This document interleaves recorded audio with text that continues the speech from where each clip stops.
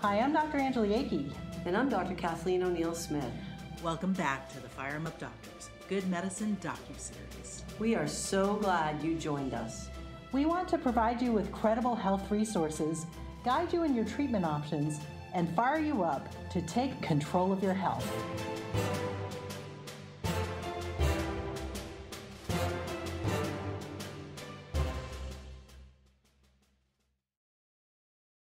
Hi, it's Dr. Angeli Akey. And Dr. Kathleen O'Neil Smith. We're the FIRRIMup Doctors. It's March 26, 2020. And we're doing an update on our thoughts, a day in the life of the FIRRIMup Doctors regarding the coronavirus, COVID-19. How was your week? Well, so here we are at home. I'm in Boston. You're in Gainesville, I'm in my home office. Yeah, I'm in my home. And so we're basically doing lots of telemedicine, right? Because we know that the transmission of this virus is from person to person. And if we self-isolate and self-quarantine, we don't put our patients at risk, and we're not at risk. We don't put our families at risk. So I think the week was very, very busy. People are very concerned, and there's a lot of information out there. One thing I think is that what has been found is that this COVID-19 is infecting clusters of family members. And so identifying and stopping these discrete outbreaks is going to be the key thing, right? Or groups of people who congregate together. So I think that that's one of the things that's really important for us to identify and help people understand. How has your week been? Yeah, so as you know, I actually spend my mornings in a hazmat suit in my parking lot doing drive-up evaluations. And I've been coaching doctors all over the country on how to do this because I have a primary care practice as well. And this morning, I was awakened at 6 a.m. with my first 2 positive COVID swabs. And I just want to speak to specifically one family because it illustrates what you said about social distancing. So the first young lady was a 32-year-old lady who had come from Delhi, India, through Turkey, through London, through all the way to DC, into Orlando MCO airport around March 13th. She was astonished that in Turkey, on March 13th, they were actually checking her temperature, swabbing her hands for something, and making sure she didn't have symptoms. But there was no precautions when she hit Orlando. But she knew her mother had chronic lung disease in her 60s, so she knew to self-isolate. So between the 13th and the 17th, she was totally asymptomatic, but they're very blessed to have a huge farm with 3 different separate houses, like a compound. So she stayed in one of the houses thinking she might be sick. So 4 days later, she's developed a sore throat, severe muscle aches, fever to 100, 99 to 100. So I got called to see her as a new patient on the 18th and swabbed her. And it took 8 days to get the swab back, but it was positive today. So I spent my morning speaking with her family. So I had swabbed her mother with chronic lung disease who had a little cold but lived in another house. That thankfully came back negative. Her father's is pending, but this young woman's at 32 is positive. So she's in isolation and her entire compound is in their separate isolation houses on her compound. And I think that's the key. That is the key. So what will you do for her presently? So right now I'm managing her with our custom designed med packs, immune packs, which actually has vitamin D, zinc, and immunoglobulin. And then I put her on 3 grams of vitamin C per day, as well as proline-rich plasma. But she started getting better on her own about 2 days ago. So she says she feels about 90% better, but it got a little rough.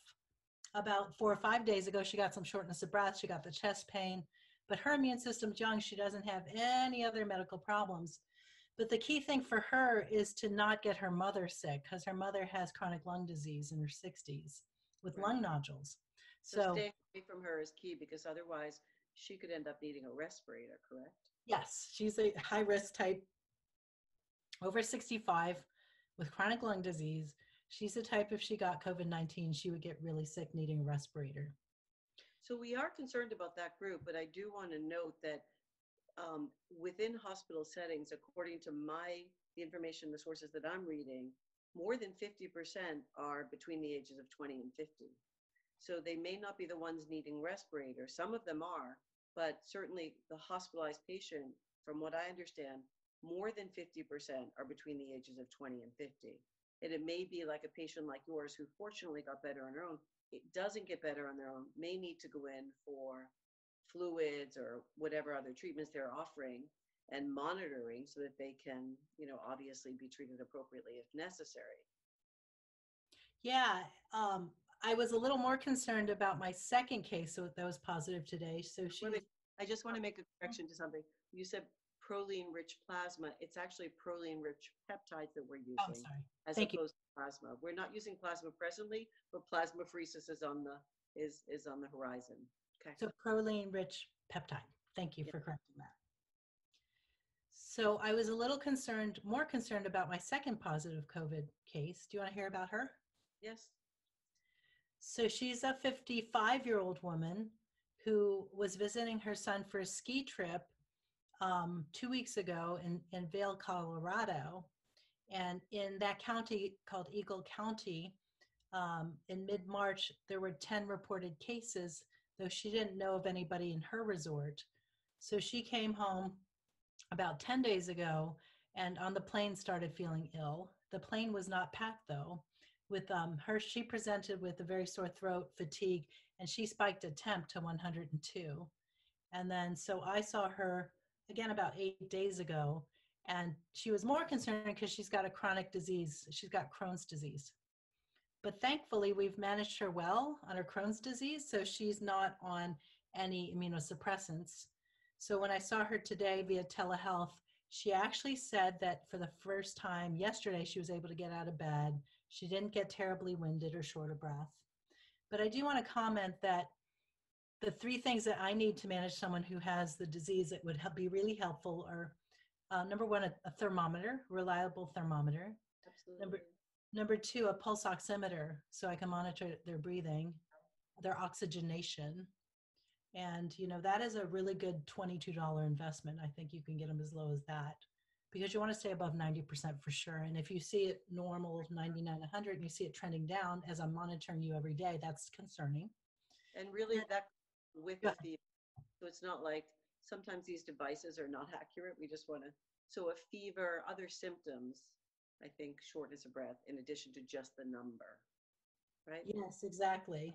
Mm-hmm. And then a blood pressure cuff, because I actually think I've been seeing the GI presentation, the gastroenterological presentation of COVID-19. I'll be swabbing someone tomorrow who I think is a gastroenterological presentation, which is according to the Wuhan study of almost 2,000 patients, vomiting presents 5% of the time and diarrhea 4% of the time. And I actually think the young lady who's in her mid-30s I was on telehealth with today who's been vomiting, I think she has it. So she's coming through the drive-up evaluation tomorrow to have a swab.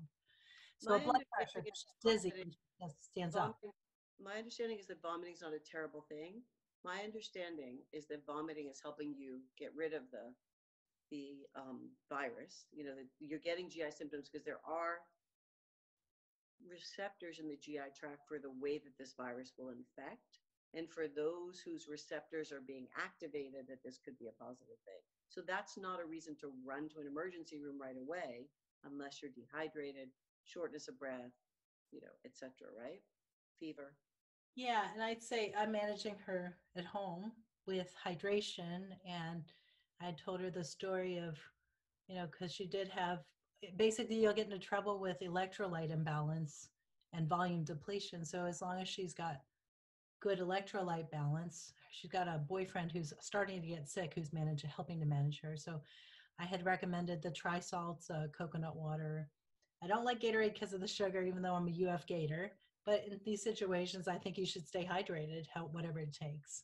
Pedialyte. Pedialyte's probably the best in my book, I think, because it's tried and true in the pediatric population. But I think also coconut water can be very sugary too. Yeah. So that's what's going on in my practice. A lot of activity. I saw 47 drive-up evaluations last week, and this week not even counting tomorrow, I'm already at about 25. So I got 13 more swabs. So here's a couple questions. One is, I think it's really important for us to let people know that it's the constellation of symptoms. We do not want people running to an emergency room. In Boston, you can't do that. You will not be seen in an emergency room for a test unless you go through their phone system that basically helps you determine if you're at risk. And they will monitor you at home and check in on you through this telemedicine system before they have you come into the ER, because we see the lines, I mean, lines and lines and lines and lines of people in New York waiting to get into an ER. And that's just not going to help anybody, because they're all now not socially distancing, right? And we don't know who's going to get sick in that line. So if you have a fever, monitor the fever. If you have a sore throat, that's okay. If you have nausea, vomiting, stay hydrated, do your best. Apparently with movement and other things is when this gets activated for the nausea, vomiting, as opposed to if you're lying still in bed. But you should be moving, you should be activating, and you want to get this whole system to proceed through your body and to get the immunity to it.